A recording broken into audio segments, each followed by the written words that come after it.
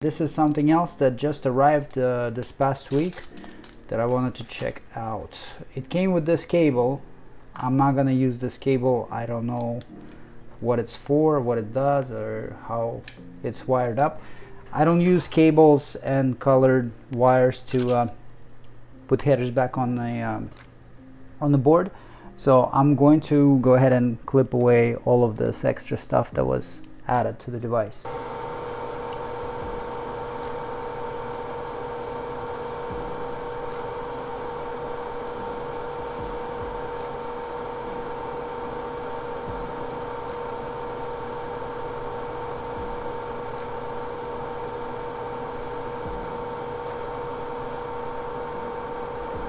Alright, so what we got here is a Kingston flash drive, Intel memory chip, SK controller.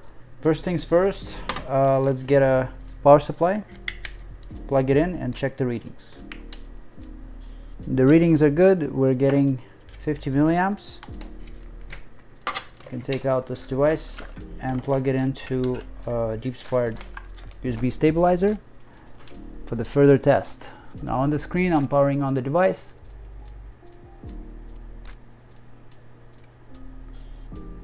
and it doesn't want to initialize. Now because it's not taking in too much amps, we can tell that the problem is most likely not with the circuit, but it could be related to the connection. So take off the device.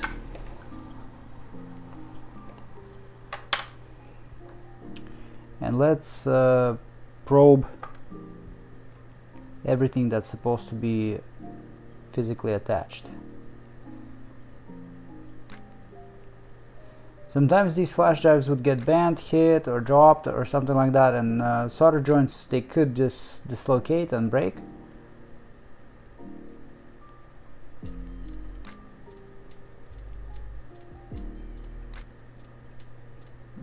The NAND seems to be good. The NAND is attached. What do we have on the controller side? Controller is more vulnerable to having broken pads because of these two cuts that fall right on the line where the controller meets the board.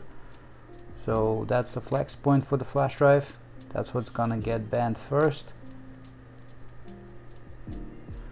But based on what I'm seeing here, it looks pretty good to me.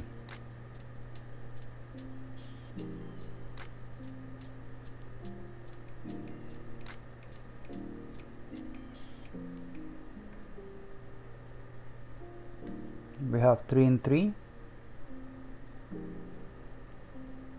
3 and 3 here as well. 3 and 3 as well.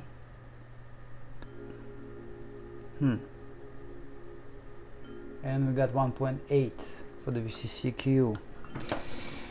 Yeah, so we got power going to the NAND. So really can't put my finger on it where the problem is. Most likely the problem is with the NAND device. At this point, we don't have many options. We gotta take off the memory and work with it directly.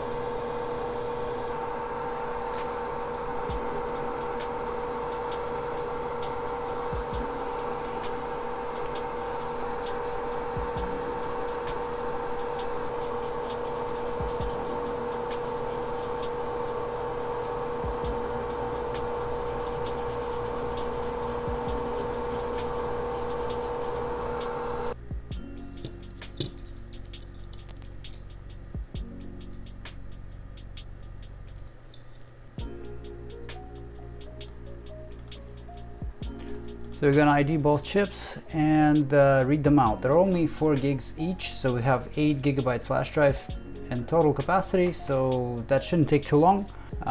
We know that our device is based on SK controller. It's SK6211.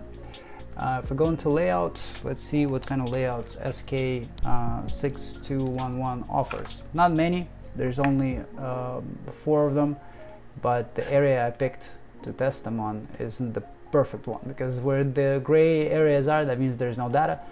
So scroll somewhere where the reds are and go into search. So SK6211, we can run the power on extension for all of them. Looks like the 540 is what we need to use. I'm gonna close this. It's gonna be the correct layout for us. This layout doesn't have XOR, as you can see, and this memory had been read very well, because even in check it's primarily all green. Maybe occasionally it's got like a red sector here and there. So let's go ahead and fix it all up, but first of all engaging 8 cores and running ECC correction. ECC fix will take care of all the error correction for us. Now we can try to find the mix, and this tool is pretty good with eliminating simple mixes. So the first element is block pair. I'm gonna add the block pair. I'm gonna modify 100. Run another mix find, and it's joined by page. Joined by page.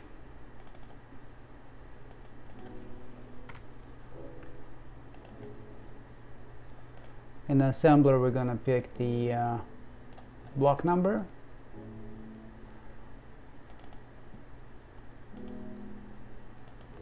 Check out the properties. Alright, so looking at the properties, this is the specs that the tool comes with automatically.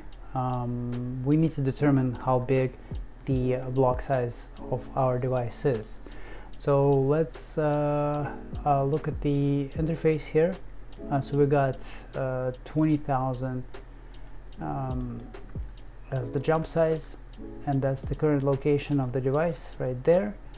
So if we scroll down or up, by page down or page up, the jump, as you can see, is split by 200. If we hold down Control plus page down, it will jump by 20,000. So looking at the this first value here, 91. Alright, so we're close here. Over here it's still 14, and now it's 91. So I played it around with some numbers, and when we have it set up to 100,000, let's see how many page downs it takes until this 91 turns into a different value. So we go 1, 2, 3, 4. It changes. C3, 1, 2, 3, 4, 1, 2, 3, 4, 1, 2, 3, 4. So 4 times changes the value. So if we switch it to 4 over here, the value will change every click. If we keep it at 200,000, we get 2 clicks. 400,000 is the block size. I'm gonna copy that, and we're gonna put it in here, scan it, and we're gonna go and find bank size. Bank sizes are listed here.